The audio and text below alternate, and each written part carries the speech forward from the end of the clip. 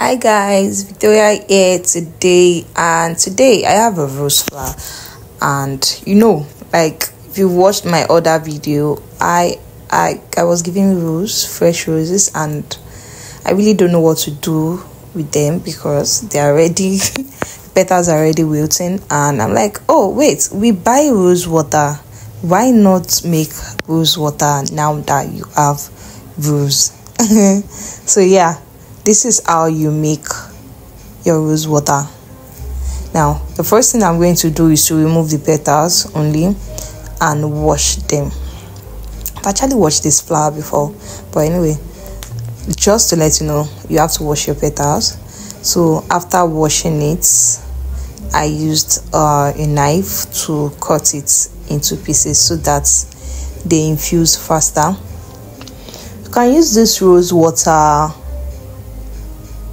Wait, let me put a caution. This one was given to me, so I really don't know if I can use it directly on my face. Okay, it's because it's not, I don't know if it was, I don't know how long, if it was planted and brought to me directly. I don't know. So I'm not going to be using this particular one on my face directly. I'm going to be mixing it inside my products like soap, cream and all of that. But if you have a fresh rose flower, this is how you make your rose water. Okay, so the first thing I'm doing is to wash. The first thing I did was to wash them and then cut them into pieces. Then I'll get a pot and put them into the pot and put water into them and put water in it. So after putting water in it, I'm going to put it on fire. I'm not going to put it directly on fire. I'm just going to put it, I'm going to do the double boiling method. So a pot is on fire with water already. I'm going to put this one into the pot and wait for it to fully excuse me, and wait for it to fully infuse. By that time, you see that the color of the water has changed. The color of the rose will also change at that time.